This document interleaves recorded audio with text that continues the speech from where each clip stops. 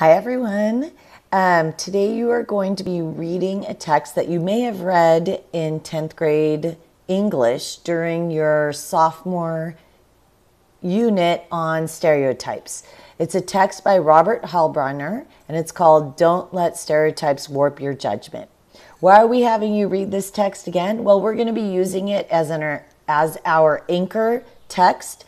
And so in the beginning, we're going to be possibly reviewing and emphasizing skills that we want you to be able to use and practice with all the other texts that we're going to read in this course.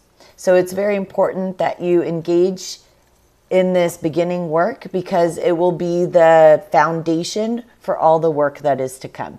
Enjoy reviewing the text.